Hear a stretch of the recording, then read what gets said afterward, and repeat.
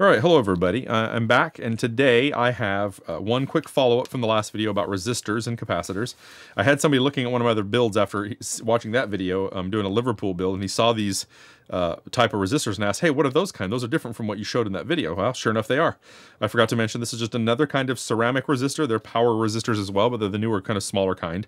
These are only about, I don't think they're newer, they've been doing this, but these are only about 1 or 2 or 3 watts range instead of getting the big thicker ones for that higher 5 to 10 or 15, 20 watt range.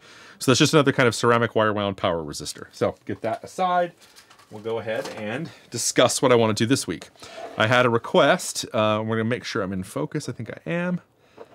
We had a request from somebody also on one of the comments to kind of clarify some of their questions in general about how you wire up input jacks and speaker jacks, because I was covering that a little bit on this last week or so on the Dumble build when I was reconnecting the speaker jacks, and I was also fixing with the way some of the potentiometers worked. So that's another area that I will probably also cover is potentiometers and wiring up your volume and tone and treble and bass and all that jazz at another, probably next week's video.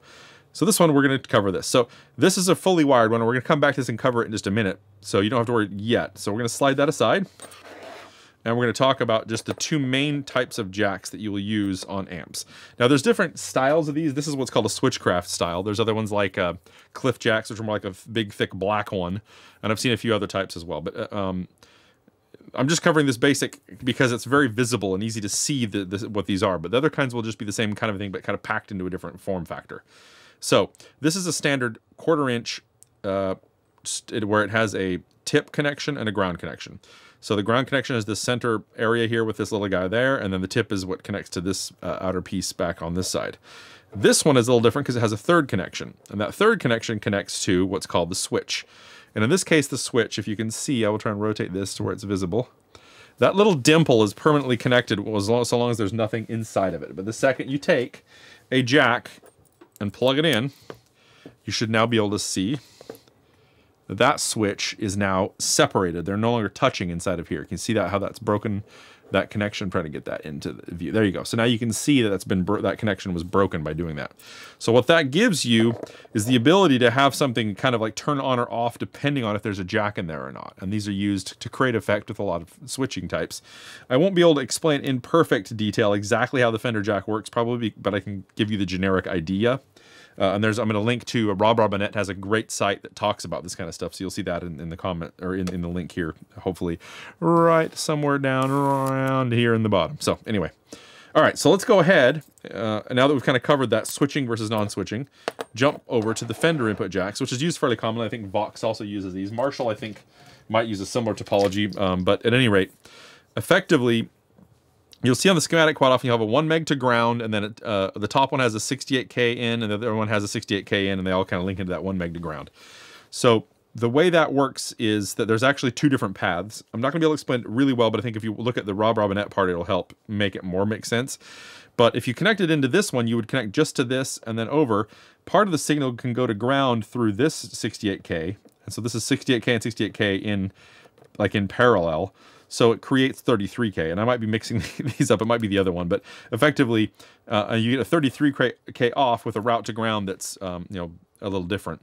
But if you connect into this one, it connects in through this point right here, and then goes through this resistor and then off to the signal.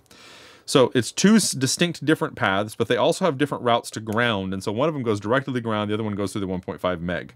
So not only you have a different amount of that resistance to ground, which is called the grid stopper. No, not grid stopper. Oh, I'm drawing a blank. Anyway, that's a special use case that when you have before a input to a grid, if you have a grounding resistor before that, that helps kind of create part of the tube's bias and whatnot. So, and somebody will probably in the comments remind me of what I'm completely forgetting on the name of that, or maybe I'll slap that in as a comment here right now. But anyway, and then that goes off to the signal. So the explanation that Rob Robinette gives, he shows the signal path with a yellow line so you can see, and explains also in good text so that you can read. I'm just trying to explain the generics of it in theory so that you understand what I'm trying to explain, and I think that his writing of it is easier to understand than the way I'm explaining it because I'm not doing a great job of it. But at any rate, hopefully that helps kind of understand why the switching is nice, because as you plug into one, it switches open this connection. When you plug into this one, it switches open that connection. Each one causes a slightly different effect depending on on which one you plug into, and that's why they're called high and low inputs, because you have a slightly different kind of tone that comes out of the input jack as you plug it in. I shouldn't say tone, but the way that the preamp tube is biased is a little different, and also the way the signal is attenuated is slightly different. One only gets about 68K of resistance input, and the other one gets only 33K as resistance input. So, okay, there we go. There you have it. Please let me know if you have any questions. Please put some comments in the bottom. I would definitely like some more subscriptions, so subscribe, hit that little bell icon for more, and please let me know in the comments anything that I can do to make these series a little bit better for you. Cheers, everybody. Thanks a lot. Have a good one.